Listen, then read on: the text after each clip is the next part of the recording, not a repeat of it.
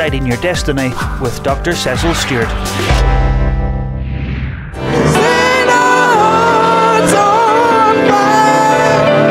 Today we bring you the message, Divine Awareness, from the Prophetic Voice Ministers Conference in Birmingham, England, organised by Apostle Alfred Williams from Christ Faith Tabernacle International Churches.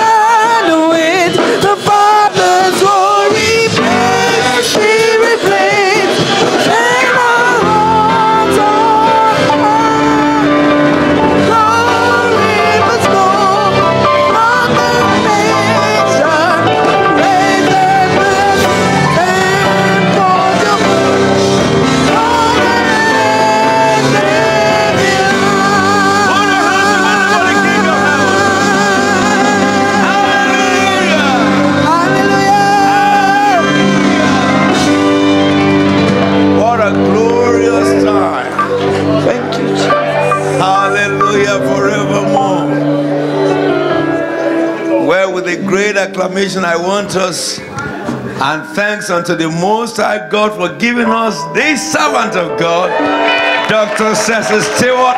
Put your hands together and let's welcome him to the podium. Hallelujah.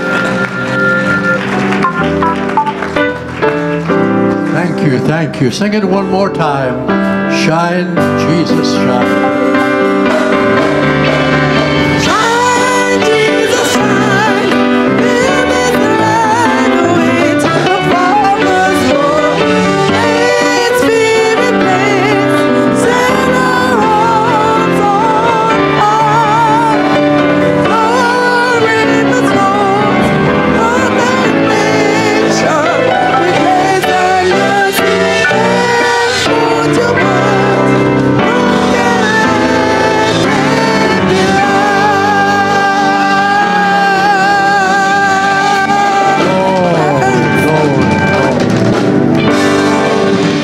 Hallelujah. Just lift your hands up and let's thank Him. Thank you. We give you praise. We give you glory, Father. Thank you, Lord, you're our helper. Thank you, Lord, our sufficiency is of you. We bless your holy name. Worthy, worthy, worthy, worthy. Give Him the glory. He's in this place. Thank you, Jesus. We are redeemed by your precious blood. Thank you, Lord, we have your life abiding in us. Oh, glory, glory, glory, glory. Thank you, Father. Father, thank you. Father, we thank you for your word tonight. Thank you for the fellowship of your people. Thank you for hearts that are opened and minds that are clear. Thank you, Lord, for the Holy Spirit moving among us. And we pray your will shall be done in this evening service. In Jesus' mighty name. Amen. Thank you very much. You may be seated. It's a great honor and privilege, as I said this morning, to be with you. We are highly honored to be part of this conference. We're always richly blessed and inspired. And the fellowship is just so very, very precious. Let me quickly mention, we do have just a few little hope builders with us. This is one called It's Time for Change. And these are available on the table somewhere. If you want to take them, you can give a donation if you want to. It's called Time for Change. And it's very challenging and inspiring hope builder. And there's one also here called The Transforming Power of Thanksgiving. And there are many, many others as well there. Okay, this evening I feel led to speak to you on the subject, divine awareness. Divine awareness. And I believe we're living in a time when we need to be more aware of the divine than ever before, because God wants to speak through us, to move through us every moment of the day, not just in church, but continually.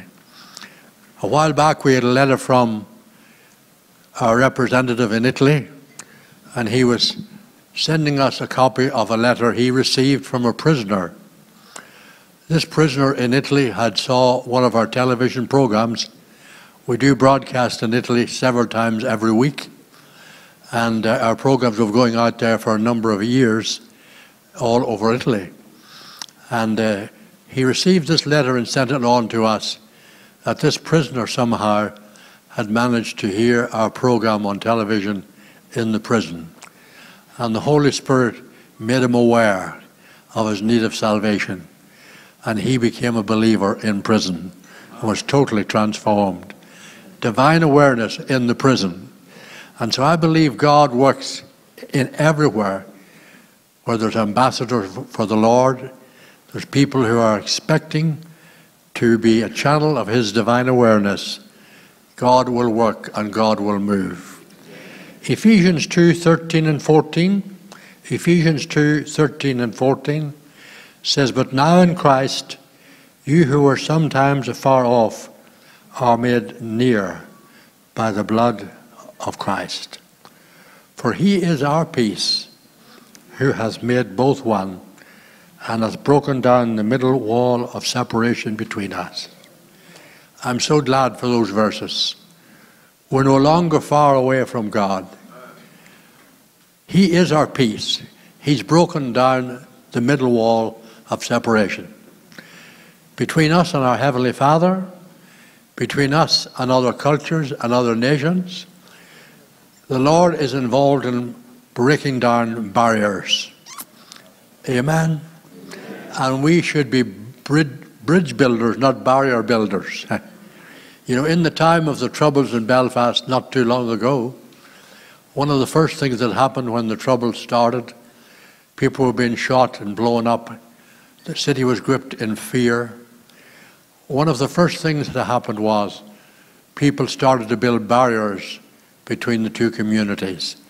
They were afraid of cars coming in and blowing up their homes, or gunmen coming in. So they built barriers around their area and tried to protect themselves because of fear. And many people live in fear, and they build barriers against the gospel, barriers in case they're offended, all kinds of barriers. But Jesus came to bring down the barriers. Jesus came to bring down the walls of separation. Jesus came down and he reconciled us to the Father, and we can now come together without the fear of rejection, knowing that to as many as received him, to them give he power to become the sons of God. We have an identity. We have an identity. And that's what it's saying. In Christ Jesus, we who were once afar off are brought near. He is our peace, who hath made us both one, Jew and Gentile, every other nationality who've come to Christ. We're one in him. He's broken down the separation between us. Now we can live in divine awareness. And I think it's marvelous that we can actually face every day, sometimes with challenges, sometimes with big steps of faith, sometimes we don't even feel like anything's happening. We can always be aware that God is with us. Amen. And when you know God is with you, it gives you confidence. It gives you hope. It gives you courage. It causes you to go forward, knowing we're not alone. We're divinely aware of the power and the presence of the Holy Spirit. Satan's plan is to separate us and isolate us. But God's plan is to reconcile us and make us one. Amen? Because when we're one in Christ and in fellowship with each other, we're so much stronger. We benefit from each other's prayers. We benefit from each other's wisdom. We benefit from each other's input in terms of seeing what God is doing through each other, and He gets all the glory. God is not in the business of separating people. He's in the business of reconciliation. And the Bible tells us in 2 Corinthians 5 that we have received the ministry of reconciliation. We're anointed to bring people back to God. We're empowered to reconcile people to God. It says in the 20th verse, we are ambassadors. We are His representatives, and we have the power to reconcile people to God. Hebrews 12:28 says, we're in a kingdom that cannot be shaken. We're in the kingdom of God. And the whole world seems to shake at the moment. No kingdom is sure. Leaders are not sure what's going to happen in 24 hours from today. There's great disturbance, great fear, wars, trouble, uncertainties everywhere, confusion. But we're in a kingdom. The kingdom of God can never be shaken. So we can be secure and aware of the divine presence of God. And I often say this, in fact, many times I say it a number of times per day. I can boldly say, the Lord is my helper. That's from the book of Hebrews. I can boldly say, the Lord is my helper. I can boldly say, the Lord is with me, because He is. And so you need to be aware of divine presence. If you've read the history of the revival in Northern Ireland in 1859, I wasn't around there in case you think I'm very old.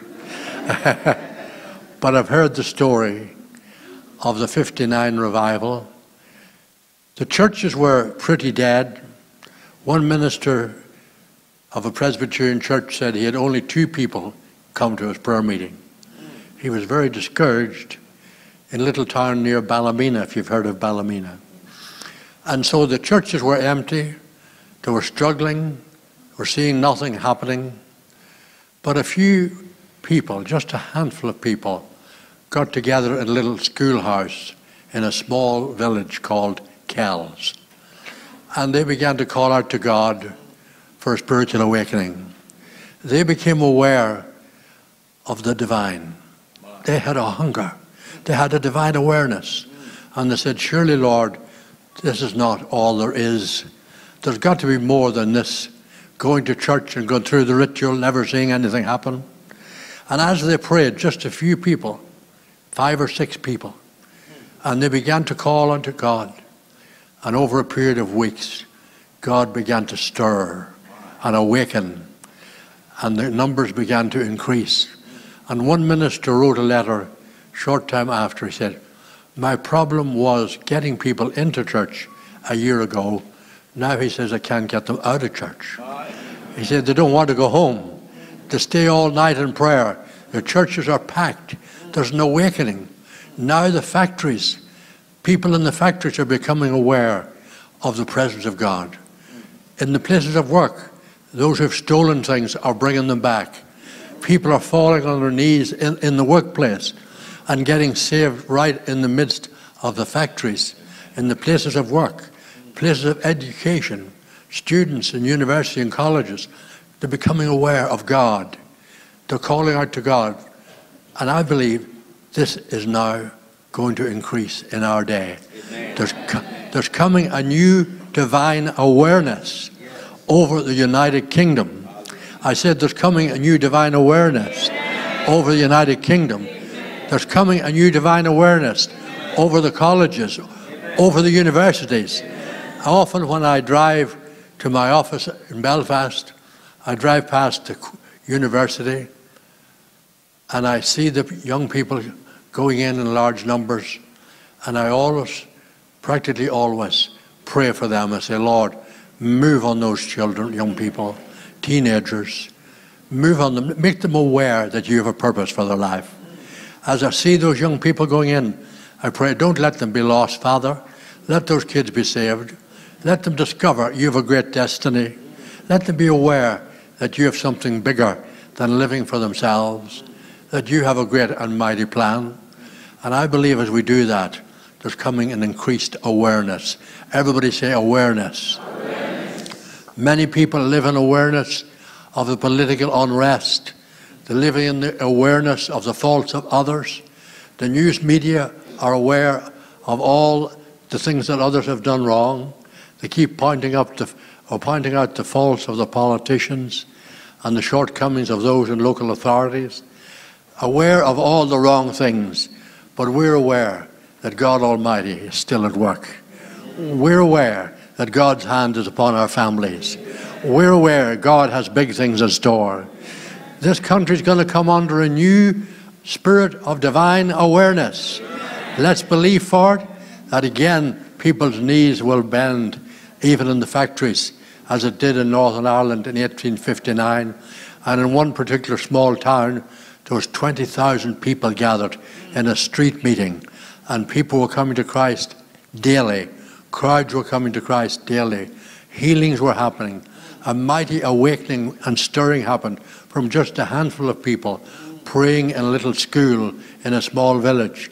They became aware that God is real, that He's the answer to the problems of heavy hearts, of broken relationships, of offenses, and all of the things that are separating people. Jesus came to reconcile us, so we'll no longer be living afar off, but now we would be made nigh by the blood of Jesus. And the scripture says in Ephesians 2:19, we're no longer strangers and foreigners. We're now fellow citizens of the saints and of the household of God. No longer strangers to God's kingdom, no longer strangers to His presence. We're fellow citizens. We're part of the family. We're aware that we are children of the Most High God, and we have His mind and we have His wisdom, and we must walk in the awareness of this and count on God's ability every single day. Will somebody say amen? Amen. Colossians 2 verse 6, as you have therefore received Christ Jesus the Lord, so walk in Him. We have to ask ourselves the question, how did we receive Jesus? By yielding to Him, by surrendering to Him. As you have therefore received Christ Jesus the Lord, so walk in Him. And then it talks about being built up in Him and nourished in the faith. So we don't stop when we come to Christ. Many people think you get saved and it's just a ticket to heaven and an escape from hell. No, it's a whole new life right now. We have a great mission, a great purpose right here now on this earth. Everything changes. When you come into the kingdom, your eyes are opened. You become aware that you are an ambassador of the kingdom of heaven, that you have a mission, and maybe your own family, your own community, or maybe other nations, other parts of the world. But every one of us need to live in the divine awareness continually, because God is working in us, both to will and to do of His good pleasure.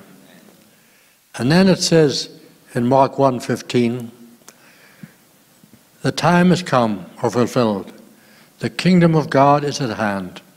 Repent and believe the gospel. I believe this is what the world is going to become aware of more. The United Kingdom. They're going to become aware. The kingdom of heaven is at hand. God's way of doing things, God's rule, divine awareness, and repent. A spirit of repentance needs to come upon the UK and Ireland and Europe. Would you agree?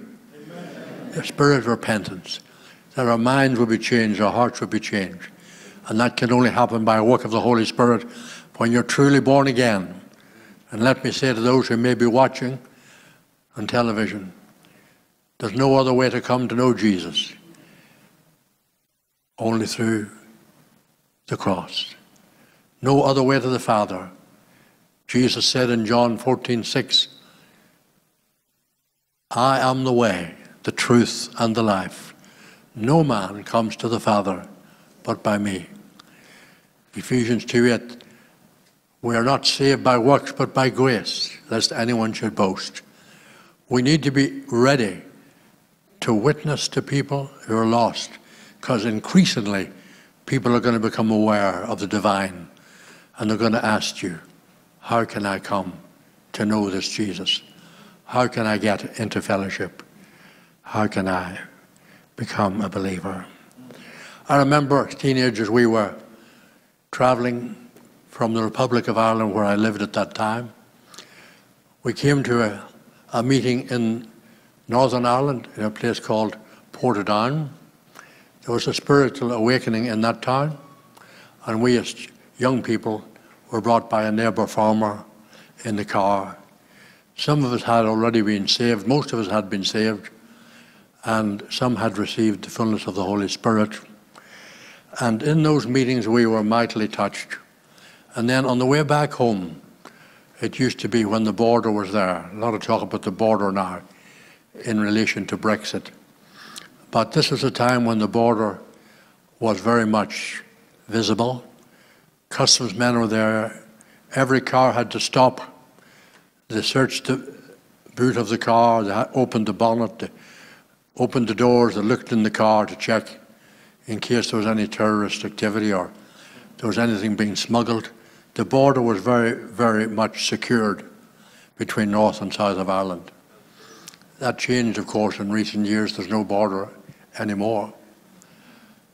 But coming back from the meeting, a group of us young people, maybe 5 or 6 of us, in a local farmer's car, we had been filled with the joy of the Lord.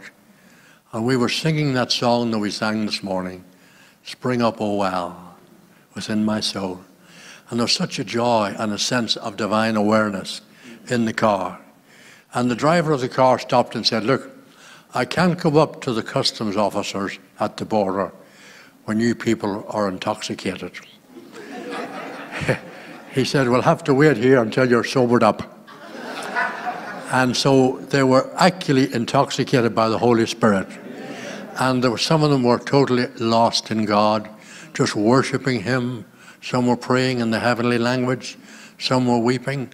Their lives were changed forever. They had had a divine encounter. They were aware of the divine.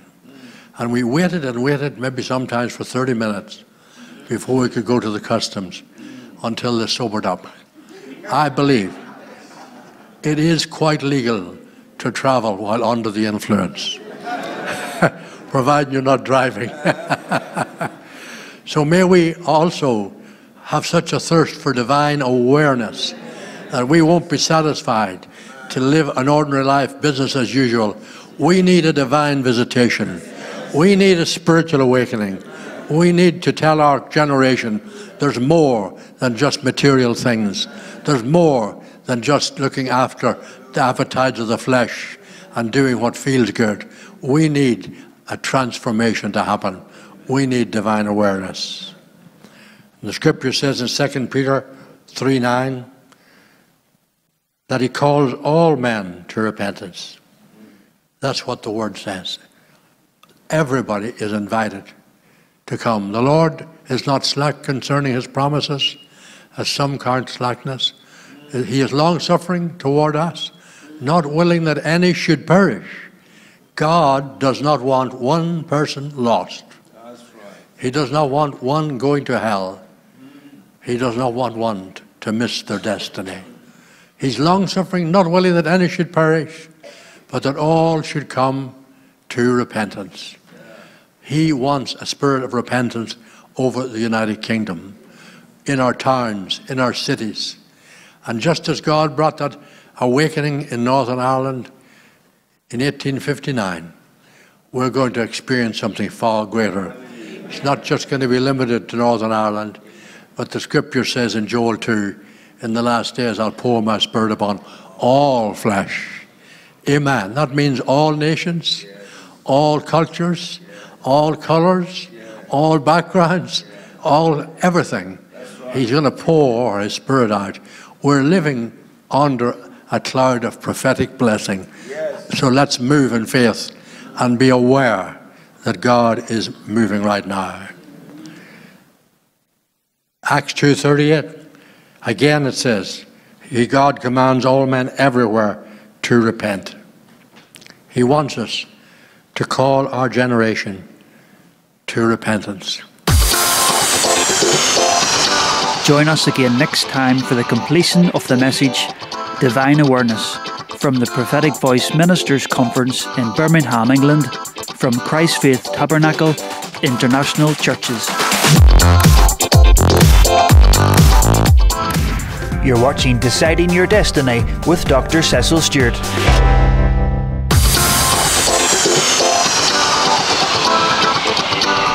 You can watch this program again along with other messages by Dr. Stewart by going on to our YouTube channel. Just look up CCN Northern Ireland. Make sure you click subscribe to receive email notifications of further videos we upload. And don't forget to follow us on Facebook to receive all the latest updates, news and upcoming events. Many people are encouraged by these programs but have not yet been in touch. So please email us today and let us know how these messages by Dr. Stewart and the Word of God that he shares are helping you.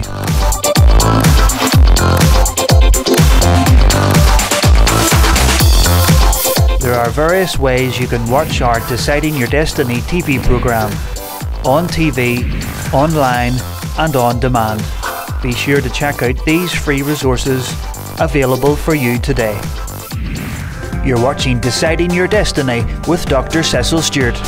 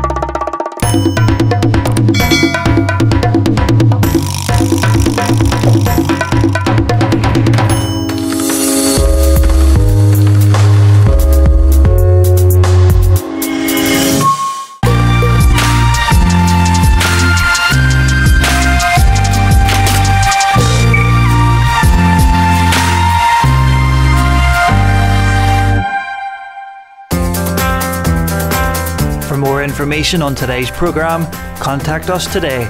CCN 547 Antrim Road, Belfast, County Antrim, Northern Ireland, BT 15 3BU. Telephone 02890 779 552. Email ccn@ccnorg.com. Check us out on Facebook and YouTube and visit our website ccnorg.com.